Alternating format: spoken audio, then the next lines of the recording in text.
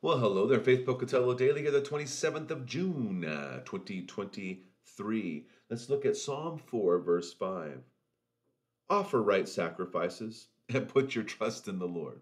I like sometimes the succinctness, the clearness of the Bible. Offer right sacrifices. Well, what is a right sacrifice?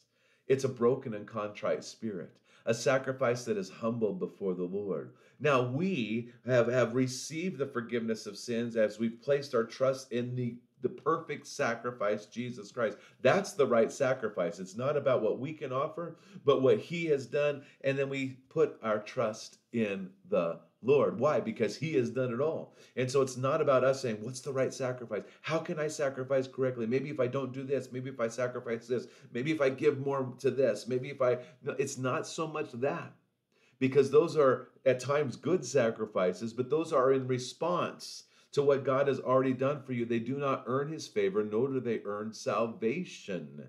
And so we look and go, what is the right sacrifice? A broken and contrite spirit, humbleness before the Lord, saying, Lord, I have nothing to offer, but you have done everything. So, Lord, I cling to your salvific work in Jesus Christ by faith, which your Spirit has given me to lay hold of. So therefore, I put my trust in the Lord because God is trustworthy. He has done it all.